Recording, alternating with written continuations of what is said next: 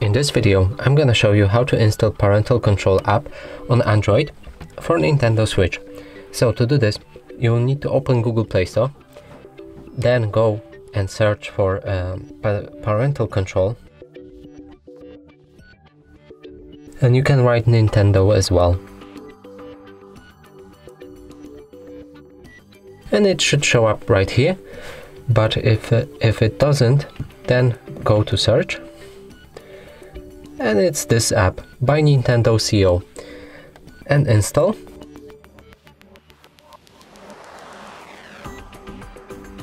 So now your app is open and ready for linking.